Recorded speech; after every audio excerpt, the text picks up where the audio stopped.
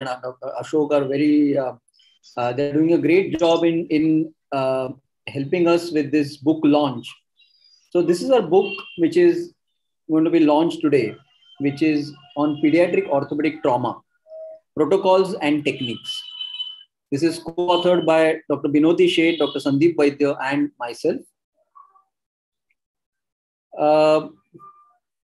We were very lucky to get forewords from two absolute stalwarts. One of them, Professor Dr. N.S. Lord, who is our mentor, our teacher, our guide to so many of us orthopedic surgeons. And we have Dr. Sandeep Patwardhan, who's also with us today, and who's the professor of orthopedics at the Sancheti Hospital, and who is our teacher in pediatric orthopedics. And they have written great forewords for our book. Just to give a brief outline of the entire textbook, it is overall divided in 4 sections. One is, the first section is on general features of pediatric orthopedic trauma, which starts off with special features about physeal injuries, one thing which is extremely important for all general orthopedic surgeons and for all training. We have a very good section on casts and splints, how to apply casts, how to apply various splints, how to remove casts. That is a very important thing. Compartment syndrome and pathological fractures are some things which are very important for management of pediatric orthopedic trauma. And another section on care of the child with multiple injuries. The second section is in detail management of upper limb fractures. So which will start from clavicle right to the hand and carpus. The third section is on lower limb fractures, right from the acetabular fractures to the dislocations of the foot and fractures of the foot. And the last section is on cervical spinal injuries. It is now available on Amazon. You can order it directly from Amazon. And to start off this, we are going to have the first author, Dr. Binoti Sheth, who's our teacher, who's professor and head of the unit at the LTMGH hospital. She is an extensively fellowship trained pediatric orthopedic surgeon. She has won the Japanese SICOT fellowship and the AO fellowship. She's going to talk to us about how this book came about and what was the genesis of this book. Over to you, Dr. Binoti. Thank you, Mandar. And as all of us know that every childhood fracture is unique. The correct treatment of any childhood fracture depends upon, first of all, the correct diagnosis, and then a proper protocol and technique to treat that fracture once you have diagnosed it well. So if you see in children, the diagnosis can sometimes be very tricky. If there's a transfacial separation, which is in a very small child, where the distal humerus is not yet ossified, it looks almost like an elbow dislocation. And you have to be really careful and see where the displacement has occurred, what is the alignment of the radiocapitular and ulnar humeral line in order to diagnose this fracture.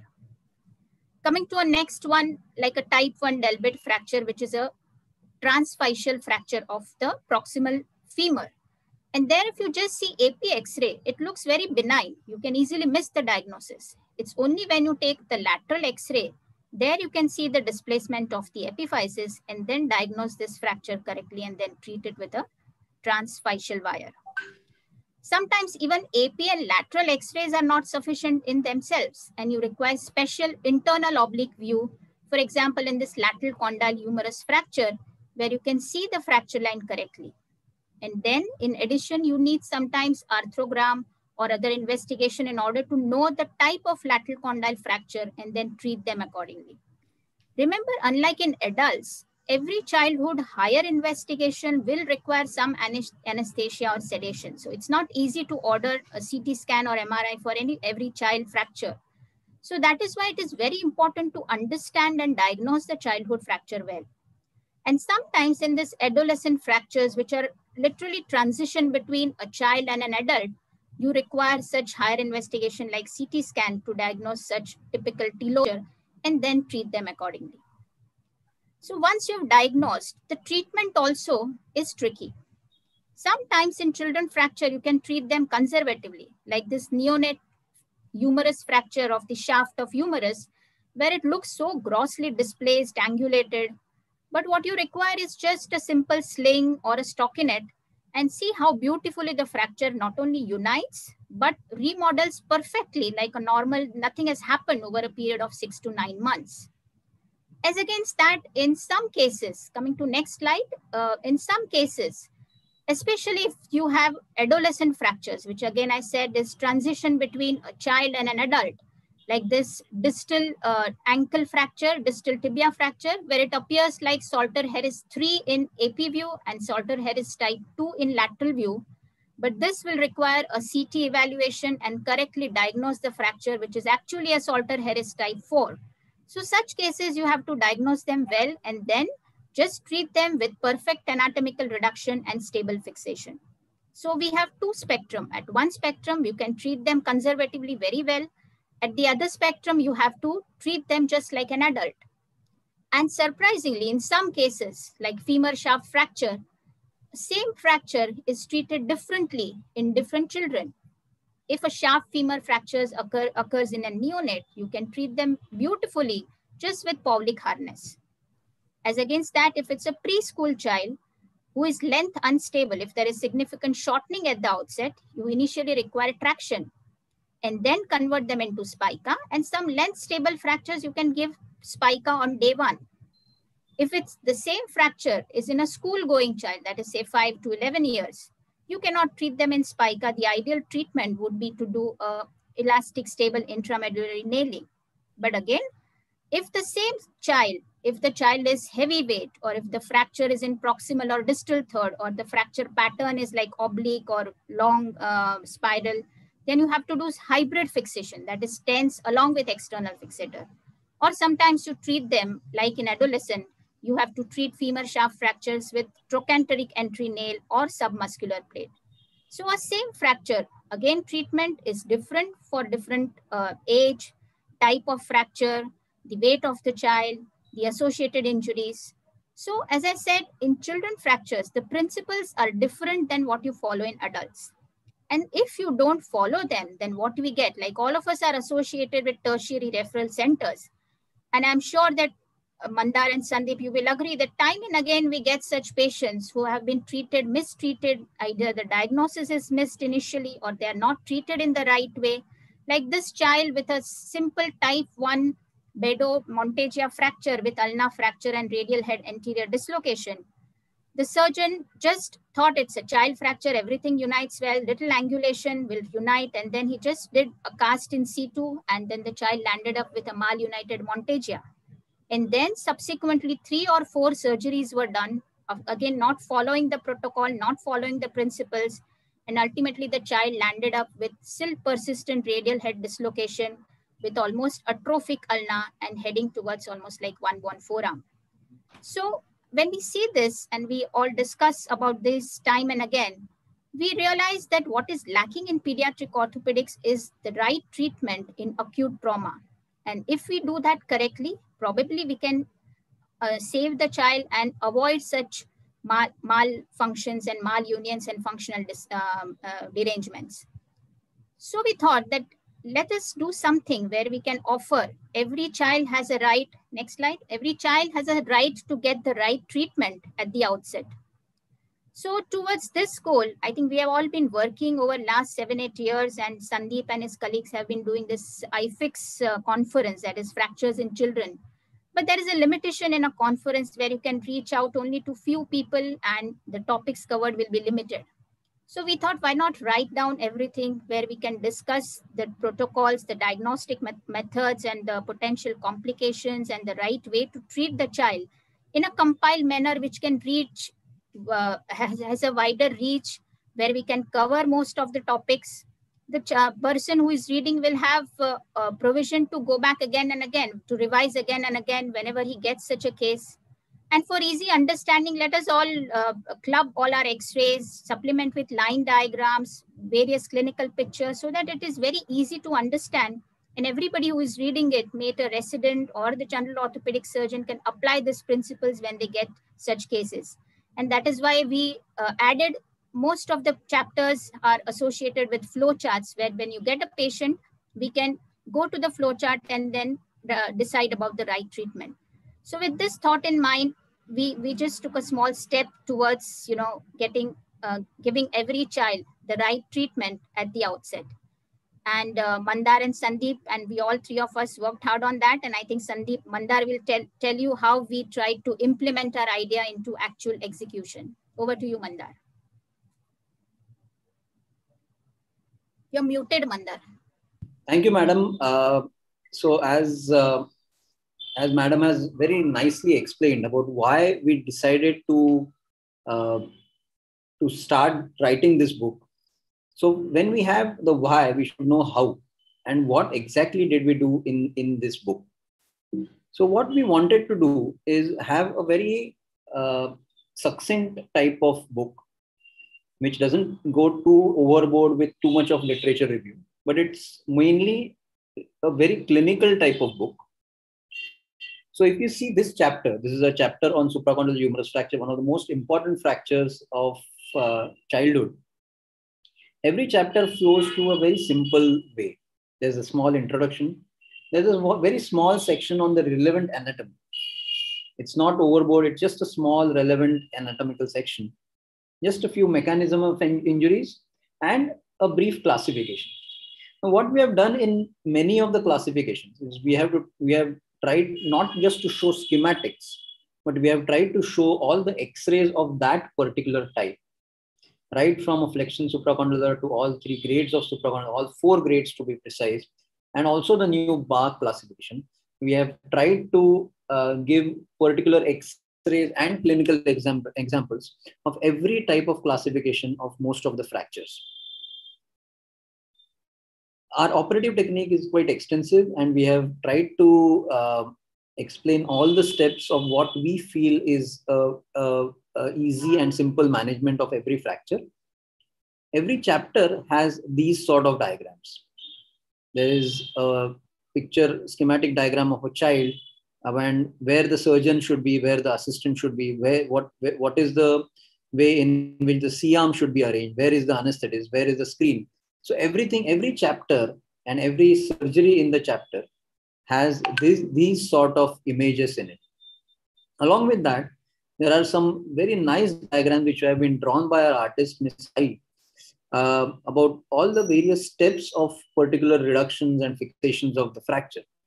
So you will find all these things which are also illustrated with these diagrams. Along with that, we have written all the points about how to reduce, how to fix, what are the various ways and means of fixation. Along with that, as I said, we have tried to do show fixations about various types of fractures actually in clinical cases. So you can see various types of the Bach classification, as you know, about the high supracondylars, the lateral obliques, the medial obliques. Everywhere we have tried to show X-rays which illustrate what we try to show. Try to write. So that will make it extremely self-explanatory to the child, to the treating clinician. And finally, we have a flow chart for every fracture about how to manage. So if you have a child who comes to your clinic, this flow chart is ready, type 1, 2, 3, 4, and we know exactly how to manage it.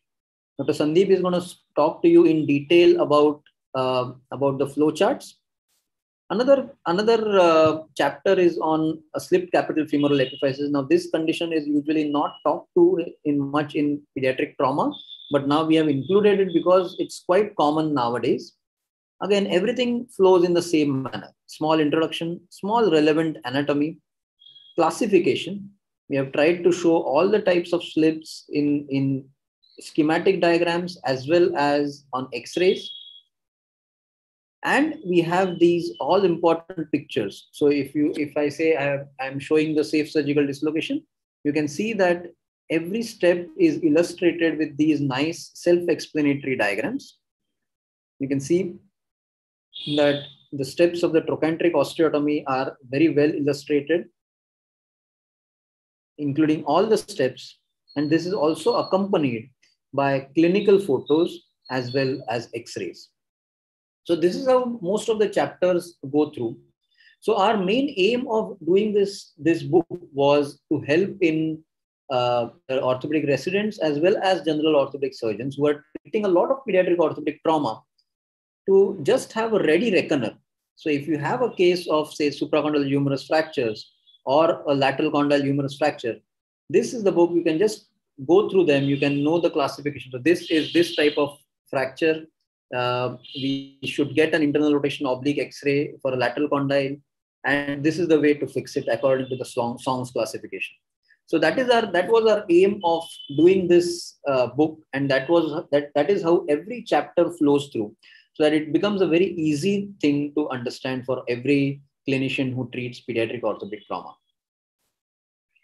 I would like to invite Dr. Sandeep Vaidya, who is a consultant pediatric orthopedic surgeon at Jupiter Hospital, Thane, and Pinnacle Hospital, and is also an assistant honorary consultant at Bijlani Hospital, to tell us something more about the various flow charts which we have in our book. Over to you, Sandeep. Yeah, thanks, Mandar. So Mandar has spoken about the text part of this book. What I will do is I will focus on another extremely important feature, and I believe a unique feature of this book, and that is the flow charts. So why did we think about the flow charts, first of all? So when we conceptualized this book was designed to satisfy the needs of the PG student, number one, but also importantly, we felt that the general orthopedic practicing surgeon should have a kind of a ready reckoner book, which he can refer to when faced with certain clinical situations. Now, typically, what happens is a general orthopedic surgeon is very busy in his clinical practice, and when confronted with a clinical situation, he has to make a quick clinical decision. And if he has to counter-check his clinical decision against established literature, he may not have the time to go through the entire book. And therefore, what we thought is that at the end of each chapter, we should put out a flow chart or an algorithm which will summarize the decision-making process for that particular fracture, which has been discussed in that chapter. For example, this is the flow chart which describes the decision-making process in fracture radius ulna. So how do the flow charts which have been published in this book, how do they help an orthopedic surgeon to make his decision? So I will discuss it with the help of two case examples. And this is the classical case example. Okay, this is a supracondylar grade 3. And you can see a large ecchymosis. And additionally, this is a pink and pulseless hand. Now, typically, these supracondylar fractures, they always come to you in the evening, because that is the time the kids go out to play, and that is the time they injure themselves. And since it is a widely displaced fracture and it's pulseless hand, it means you have to take him up right away the very same night. However, you are busy in your OPD, and you don't have time to really, go back and refer to books as to what should be exactly your decision-making process in this case. Now, thanks to various conferences like IFIX and the voluminous literature available, the concepts are pretty clear. But still, before going in to treat this case, you would like to cross-check against some reference. And here is where the flowchart comes into the picture. And what you need to do is you have to place your flowchart and see where it fits in which arm of the flowchart does your particular case fit. And that will give you a rough idea as to how you are going to treat this fracture. So this particular fracture, this was, as I said, it was a pink pulseless hand, and close reduction was not possible. So what we decided to go in for open reduction, and indeed we found that there was some neurovascular impalement in the fracture fragments. So this fracture did need an open reduction and K-wire fixation. Another example. So this is a 9-year-old child and a fracture femur. Now, in the 9-year-old child, you would impulsively think that, tense nail is the procedure of choice and it is the panacea for all fractures. But wait, is this fracture a routine fracture? Obviously, it is not. It is a fracture. It is in the proximal third, plus there is a large butterfly fragment. So here again, let's look at what the algorithm says. And the algorithm says that when you are faced with such a fracture, which is in the proximal or distal third, plus one which is comminuted, simple tense nail may not suffice. You may need more rigid fixation in the form of submuscular plating, or your tense may need to be augmented with a cast or an external fixator. right? So these are the flow charts. These flow charts have been given at the end of each chapter, and I feel that this would be extremely useful to the practicing orthopedic surgeon as well as the PG student. And I encourage everyone who is reading this book to go through this flow chart before treating each case in the operating theater. So that's all from my end. Back to you, Mandar. Thank you so much. Thank you, Sandeep. So as we are coming to the end of just the description of what this book entails, I would like to invite our guest of honor, Dr. Sandeep Patwardhan, Professor of Orthopedics at the Sancheti Hospital, and who was kind enough to read the book and write the preface, write the foreword for this book. Over to you, Dr. Sandeep Patwardhan. Hi, thank you, Mandar. Thank you for the kind introduction.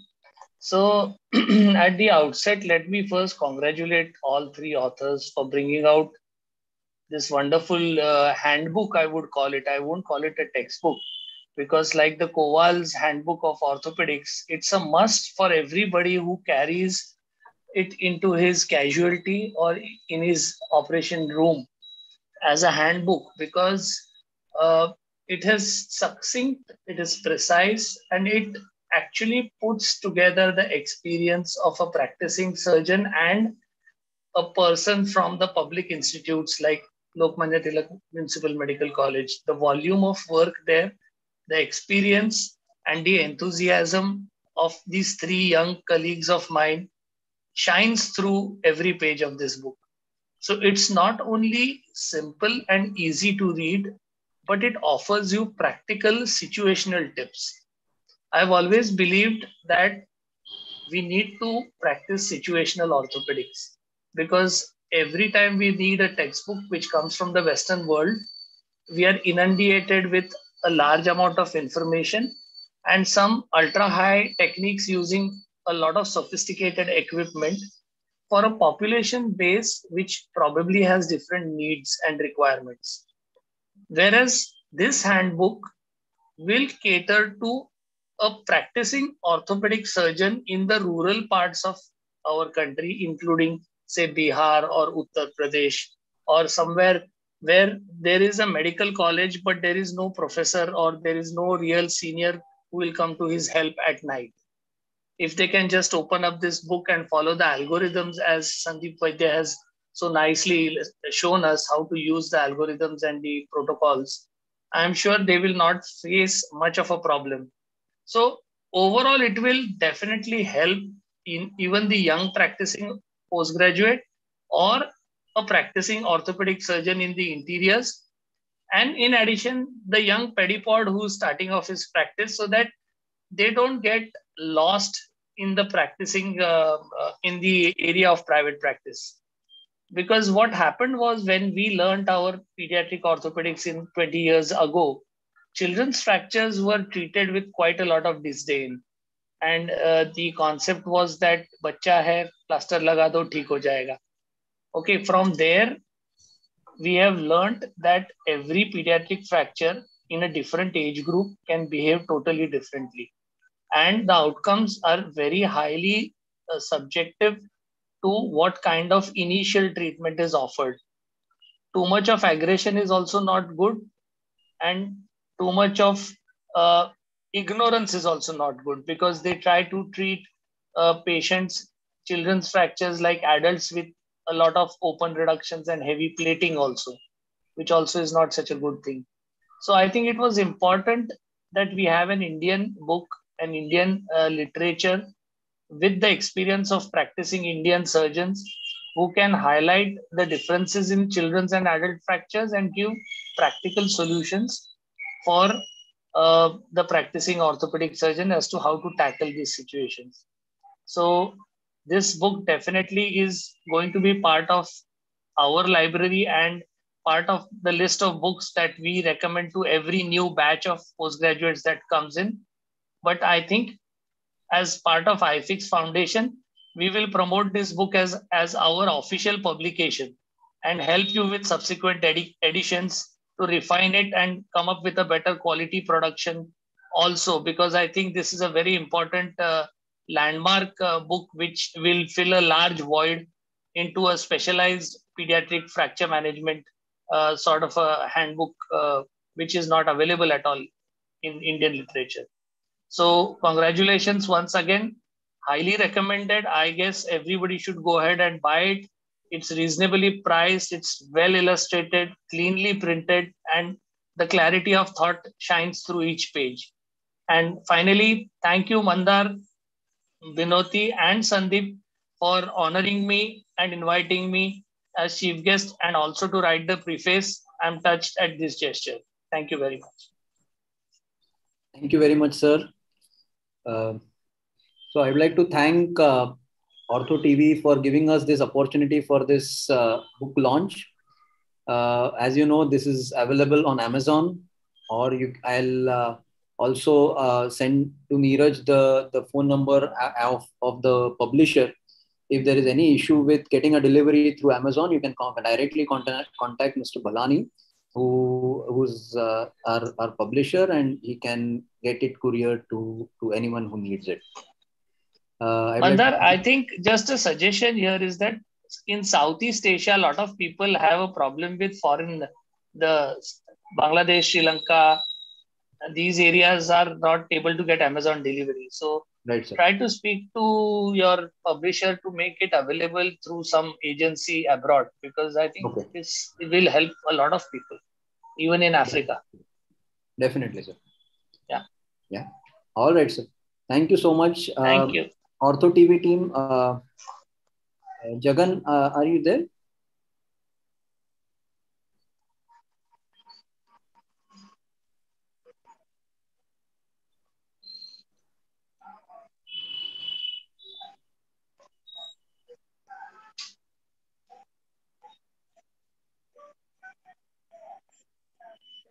Special thanks to Sandeep Patwardhan for encouraging us so well. I think you guys took the initiative and seized it is so heartwarming, because this it's the conceptual creativity and innovation by putting it into practice. There is a lot of gap in that. Okay, so we could visualize and conceptualize, but we were simply too lazy to put our efforts into writing it. So thank you, all three of you, to put it together and get the ball rolling. And like I said, now that it is there, there will be a second edition and a third edition. And we will work at refining it into a more and more better way so that it becomes more and more accessible and popular.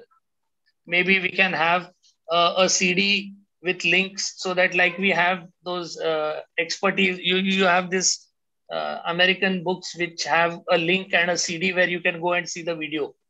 Yeah. So we should try to incorporate in the next edition video links through the book also, and a supplementary CD with it, with techniques or something like that.